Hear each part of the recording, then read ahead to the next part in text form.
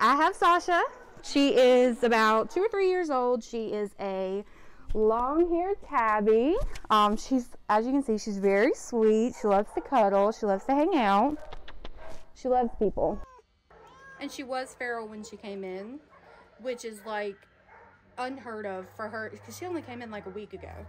And it's like unheard of for her to be feral, like she was.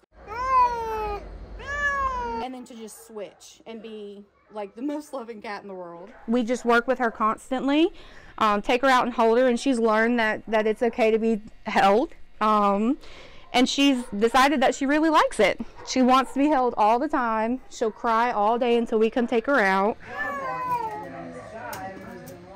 She'll be spayed, microchipped, up to date on vaccinations.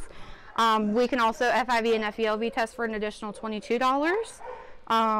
But yeah, base adoption fee $75. The only thing we'd have to do to get her ready to go home is get her spayed.